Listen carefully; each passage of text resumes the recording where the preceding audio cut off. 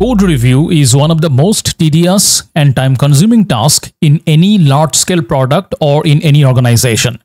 So, longer and manual code review cycle slows down hot fixes, chokes up the release cycle. For developers, this job is a huge context-switching problem.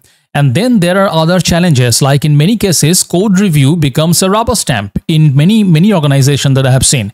And also there are personality challenges across teams. You will see that in many open source big projects where two teams working in two geographies or coming from two completely different culture, they have a very huge ego and they clashes while accepting each other's code. So to avoid all this problem, very recently was exploring options to automate the entire code review cycle and make the whole process more efficient. And then I was searching all over the internet and saw that CodeRabbit pull request reviews on GitHub more often than any other tool.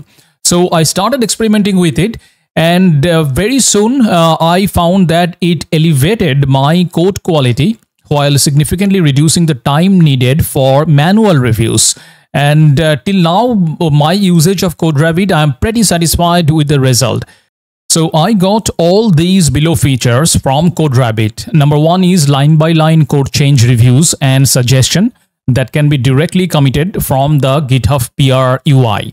And then there's a free and open source tier you can bind to your GitHub or GitLab repo and enjoy AI code reviews. It is free if your project is built in the open, that is if you are running an open source project. And it has an AI-driven learning feature that adapts to your team's coding practices and learning from user interactions to provide very customized or tailored feedback for your code reviews. And all the learnings are stored in a learnings.txt file that others users of the repo can be benefited from. And then it offers in-depth code analysis that goes beyond basic syntax checks, detecting deeper issues like security risk and performance inefficiencies and other optimizations that you can bring in your code. And it has continuous reviews of all the pull requests, including incremental commits, and verifies the impact of the PR on the overall code base and identifies any missing changes. And you can ask any question on your code base directly to CodeRabbit because it's a intelligent chatting that you will get with CodeRabbit. And the more you chat, the smarter it gets. Also, CodeRabbit will validate the PR against the linked issues of the PR and identifies any other related issues. This is a huge time saver for large code bases where each of your PR may be linked to multiple issues. And CodeRabbit is language agnostic, so compatible with all programming languages. And then the icing on the cake, you don't need linters anymore because CodeRabbit integrates with a whole host of linters. And CodeRabbit is very easy to integrate with platforms like GitHub and GitLab, so it scales very well for larger projects. And then it has a very smart review skipping process. What that means is that by default, it will skip in-depth review for simpler changes, for example, typo fixes and so on, or when the changes look good for the most part. So right now, I will show you some examples of how CodeRabbit is helping me to make the code review cycle smooth and fast. Alright, this is an open source project in GitHub, Minefield. It's pretty well maintained and pretty active. Right now, they have updated it just 2 days before. So I'm looking at this particular PR in that GitHub repo. So here you can see this is one of the example of CodeRabbit is helping you to create a good summary and walkthrough of the code. So you can see the summary by CodeRabbit. The new features introduced parallel processing for queries, enhancing performance and efficiency, added a configurable max concurrency. Then there's bug fixes. It summarizes that, and also the documentation updated command line interface to include a flag for setting max concurrency. And this is on the same repo. Now, this is only about the technical walkthrough. So here CodeRabbit says that the changes involve updates to the makefile and go source file in the CMD leaderboard directory. The makefile now specifies a binary output rather than compiling all packages. In the Go file, concurrency handling is enhanced in the run method. Yeah, so it's just going technically, just taking you through the changes that this PR was about. So basically, this walkthrough will give you a detailed file-by-file explanation of the changes. So right now you can see that these were the files that were changed in this pull request. And they just generated, CodeRabbit automatically generated this table. And each of the file, there is a change summary. So it's absolutely great for anybody coming new to the project, or even a senior engineer who is working on this project for a longer time, to take a very quick 1-minute view of the entire changes in the pull request. And believe me, being a software engineer, I know how difficult it is when you are reviewing 4 to 5 different PRs in a day, and you have to go through so many changes of files and ask the relevant developers during those review process. And then you also have these sequence diagram. And just as the name says, this diagram will give you a sequence summary of this PR. And it's super useful for both who is reviewing it and also for the next person who will take up the next issue depending on this PR.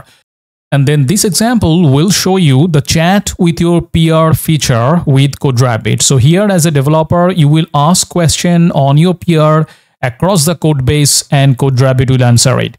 So here, for example, the user is asking, am I using it directly? I could have shown this was updated, so the property on the struct is used except during instantiation when that value is supplied as a default. Can you point out the offending code? And then the CodeRabbit answers, upon reviewing the usage of so-and-so and so-and-so classes, it appears that time since last message is indeed used directly in the instantiation of this class. Okay, so it's just a continuous back and forth messaging is going on with CodeRabbit. And so this feature is just really awe-inspiring because you are directly referring to the PR, also referring to the entire code base, and you are asking your question on the PR before finally approving it. Awesome. And as you can see here, the CodeRabbit is actually suggesting some solution based on the developer question, and then the developer actually implements the suggested solution and then comes back and informs CodeRabbit. And then again, CodeRabbit evaluates based on the implemented solution. So here, CodeRabbit says, and this is after the implemented solution, thank you for the update. After reviewing the amended code, it's clear that the nudge if no message since field is now being utilized effectively within the struct, specifically during the instantiation of the handler. This addresses the previous concern about potentially redundant and confusion code. The updated approach ensures that this class field serves a clear purpose, aligning with the intended functionality of the nudge SMS lambda. Great job on making these adjustment. So this is awesome. You can just do question answering, get suggestion, implement that, and then again come back to CodeRabbit and show your implemented solution, and it will suggest further steps based on that. And here is another example where CodeRabbit will learn feature that adapts to my team's coding. That is, every team and every repository will have some practices, and CodeRabbit will learn that from user interactions to provide tailored, customized feedback to your PR. So here, for example, you can see that this is a PR, and CodeRabbit is saying, considering Artemis repository's code format rule, that wildcard imports should be used when 4 or more classes are imported from the same package. It's recommended to use a wildcard import for so-and-so due to the number of domain classes imported. And then the developer says, no, we changed that. Now we want to get rid of the star imports. And immediately CodeRabbit learns that and says, understood, I will remember this preference for explicit imports over wildcard imports in the Artemis project for future reviews. Thank you for your clarification. Awesome. And then this is a beautiful example of how CodeRabbit verifies your PR for potential error. So check out this statement from CodeRabbit. That is, the shell script output indicates that there is a reference to the old method name get handler in so and so file. This confirms that not all references to the method were updated following its renaming. This oversight could lead to a compilation error or runtime issue if not addressed. And then it also gives an analysis chain. The renaming of getHandler to BG handler in the router struct changes the method's accessibility and usage, ensure that all references to this method throughout the code base are updated according to avoid breaking changes. Beautiful. And another great feature I wanted to show you is about issue validation. So right now I'm looking at these particular pull request on these repository Resolute. And what this feature will do is it will check your PR against the linked issues. So this is what it's doing right now. So this is the objective of this is the table that it's giving, connecting with your linked issues. So for example, the first one, implement a switch wallet feature within the wallet module. It gives a issue number. Whether it's addressed or not, it puts a tick mark, and if it is not addressed, it will put a question mark and also the corresponding explanation.